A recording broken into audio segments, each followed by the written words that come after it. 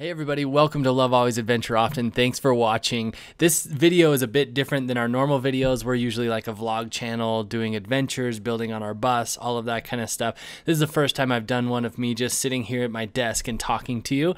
I'm excited about it. I love this format. I think it has its purpose, and for today, I think it's perfect. So today I'm talking about how much does it cost to build a Skoolie, which is basically a school bus conversion. The people that talk about these things regularly, they call them Skoolies, and so that's kind of become my language. But yeah, school bus conversion from a school bus into an RV. I'm going to talk about these things. All the items that I talk about, I'll link in the description below. So if you are building a bus, you're thinking about building a bus, or you're just interested to see what we used or criticize us or whatever you want to do, all the links to that stuff is down in the description. And I'll talk about why we made certain decisions and why we put certain money in certain places. There's a lot of decisions to be made when you're doing this that we didn't fully understand the extent of that. And seeking out parts and choosing which parts to use is half the battle, or more than half the battle. We thought it was all the building that was the battle. So anyway, I don't use battle in a negative term. We've loved it. We're having a ton of fun, but there's a lot of things to be done. So anyway, let's dive in. The first expense, obviously, when you're thinking about building a bus, is what does the bus cost? And so for us, we saw buses ranging from anywhere from $1,500 to $6,500. You know, and there's different styles. You have dog nose buses, you have flat nose buses, you have pushers, and you have pullers. And so your dog nose is the style with, I'll put a picture up on here, but the kind of the engine compartment goes out from the bus. Flat nose is pretty self-explanatory. It's just flat on the front. A pusher is a bus that has the engine in the rear, and a puller is a bus that has the engine in the front. So lots of little terminology to get you familiar with while you're searching for your Skoolie. So we originally wanted a dog nose just because we loved the look, but we couldn't find one within reasonable distance from us and fair price that we were interested in. So we ended up going with a flat nose bus. It's a Bluebird. You have Bluebird and Thomas are probably your most popular buses, but ours is a flat nose Bluebird. It's a 2001, and it's a diesel Cummins engine. So we paid $4,600 for our Bluebird, our 2001 Bluebird. Supposedly it has about 150,000 miles on it, and I say supposedly because it's something weird with buses, school buses, that the mileage isn't always correct. I don't know. Plus you have engine hours because they sit running for a long time. Like if they go to a sporting event or something like that, sometimes they'll just sit running. I don't know. I don't know the details, but I just know as I've researched and watched other people and had conversations, sometimes the mileage is a little different than what the odometer actually reads. So right off the bat, we're $4,600. I have all of this on a spreadsheet that I'll also link below. You can pull up that spreadsheet. You can see where all these expenses are going, and see totals and all of that kind of stuff. So the first item I have, air conditioner. This is just a simple RV air conditioner that will drop right down on the emergency exit of the roof of the bus. They seem to work really good with minor modifications to make them fit. And we're going to go with one to start out with, and then eventually if the back of the bus is too hot, we'll put in a second one. But right now that second emergency exit is actually our access to our deck. So air conditioner, and we're just going with one of the best, most efficient RV air conditioners we can find, which from my research is about $700. Okay. Next is refrigerator, and we've gone back and forth on this. So a lot of people just put an electric refrigerator in there, especially if they're planning on just being hooked up to RV hookups a lot, or you have a really robust solar system. I like to have the option of running it on propane if we need it. If for some reason the sun didn't show itself for a week or something like that, we're not worried about all of our food spoiling because our refrigerator is reliant on our solar system or on being on hookups. So we're doing it's called a two-way refrigerator. It can run off either electric or propane. That's about $1,100. So our composting toilet is the next thing on the list. It's a $1,000 purchase. one of my happiest $1,000 that I've thrown down on this project so far. And the reason being is because it's self-sustaining. I don't have to be hooked up to anything. I don't have to empty any black tank. So I have to empty the remains within the toilet, but I've heard it's really not that bad at all. And most people are doing it a couple times a week, or once every couple weeks. So not a big deal in my opinion. Love the composting toilet. $1,000 easy. All right, stove, propane stove, our range, stove and range, $550. This is a simple RV range that we're putting in. Well, we haven't decided for sure if we're doing like an actual drop-in range or if we're going with like a freestanding range and stovetop that runs off propane. Either way, prices are pretty similar, and I expect to pay about $550 for that. Okay, so build out materials as far as lumber goes. I have budgeted $600.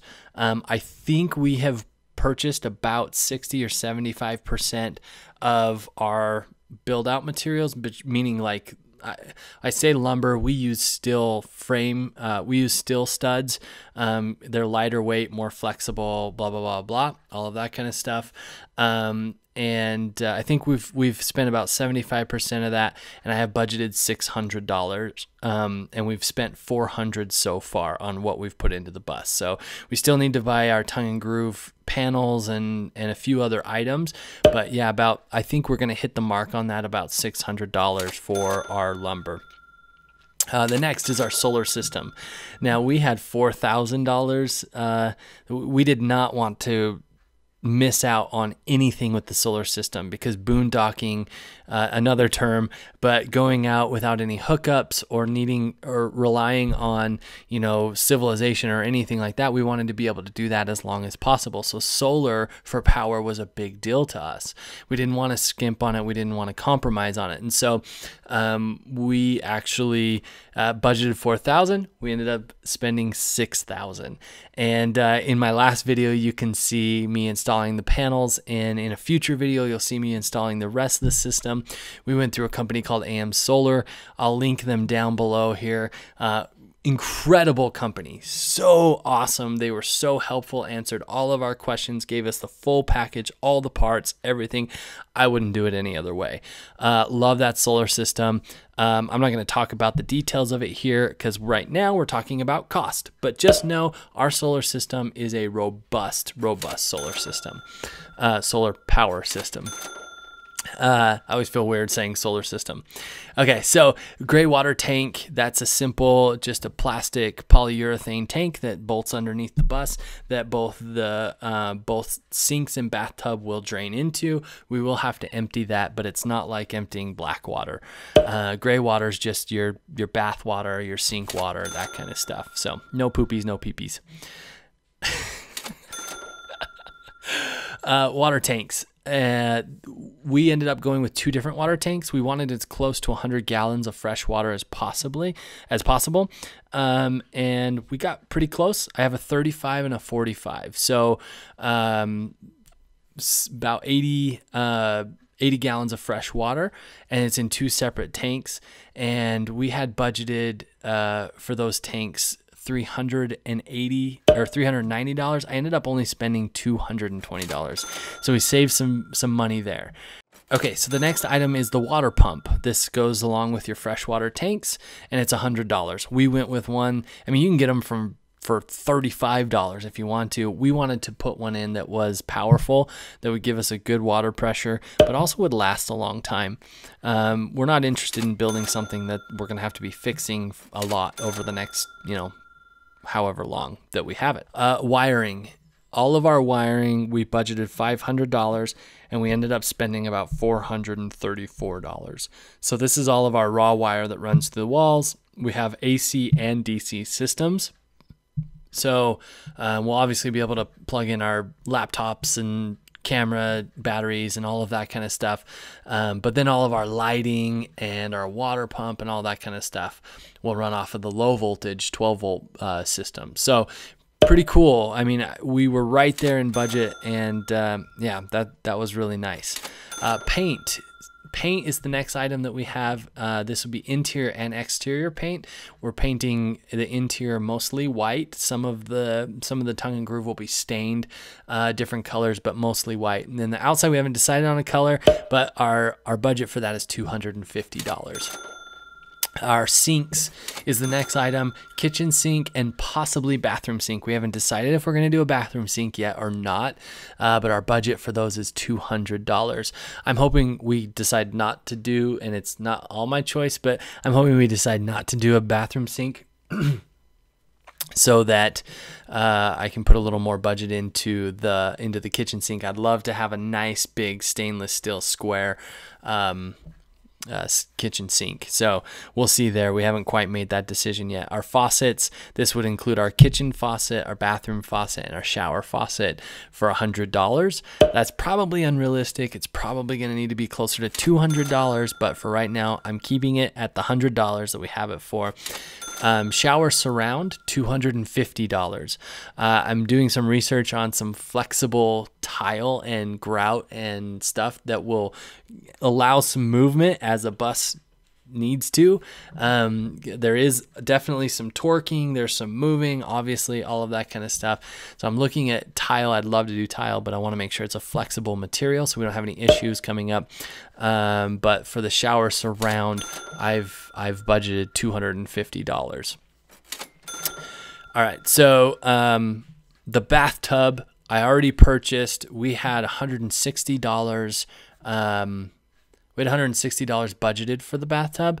We ended up only spending $130, so that's cool. So saved $30 is $30, right? That's right. So it's just a polyurethane. I don't know if polyurethane's the right word, but it's a plastic tub for RVs. It's basically it's 40 inches by 30 inches, I think. Not huge, but it will be nice. I mean, we'll be able to sit in it and shower. It'll be cool. Our plumbing supplies, so this was going to be PEX piping. This will be, valves and brackets and all of that kind of stuff. I budgeted $200. I've already spent $208, and I think we probably have another $50 to go on there. So I think we'll be total $250 on that. The next one is cabinets. So cabinets, I budgeted $1,000 for, and it looks like we're going to come in. This is where I think we're going to save most of our money. We went to IKEA a couple weeks ago and did our whole layout, and it looks like we're only going to have to spend about $580 on cabinets, which is awesome. We needed some budget someplace, especially with how much we spent on our solar power system. So that's awesome. So hopefully it's about $580, $600, let's call it rounded up, on cabinets. Next, $150 on countertops. We're doing chop block from IKEA. It's really easy to install, really easy to work with, and it looks fantastic, especially if you stain it. Okay, so next I have a wall mount water heater or inline water heater. And on this water heater, I had budgeted $200. That's on the cheap end. I saw the cheaper ones and I got excited, and so I budgeted $200. Then I started reading reviews and people's experiences, and people had horrible experiences with these cheap water heaters, these inline tankless water heaters. So we ended up spending about $540 on our inline water heater, but that's fine. I don't care. I did not want to sacrifice on this. I want to have a nice warm shower every couple of days, and so I wanted to make sure that we did not skimp on the water heater, that it's going to work for us, and that we're not going to be repairing it in the next couple of weeks, months, or years even. I think the one that we got has really good reviews, and I think it'll hold up really, really well. Okay, next item is a propane tank. So we obviously need something to fuel all of these things: the water heater, the refrigerator, the range, and I explored a lot of different options. I finally narrowed in on an undermount propane tank that will mount on the bottom of the bus.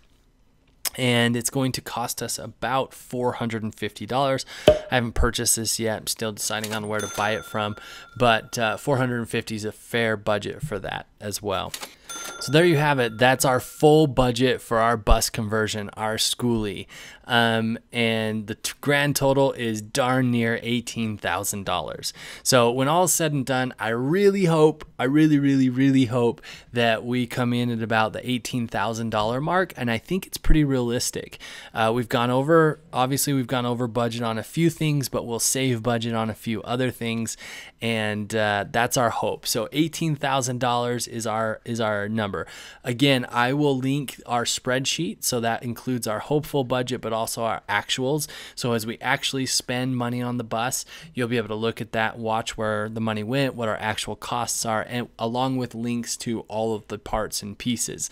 So a lot of information in this one. Sorry, I know it's long, but I wanted to be thorough because this video is going to mostly be for people who are seriously considering building a Skoolie or want to know what our expenses were when we built our Skoolie. So anyway, thank you so much for watching, and we'll talk to you later. Wow, thank you so much for watching. Hope you enjoy seeing our videos as much as we love making them. Don't miss a single adventure or bus moment. Make sure you hit subscribe and share with everyone you know. We'll see you next week, and remember to love always and adventure often.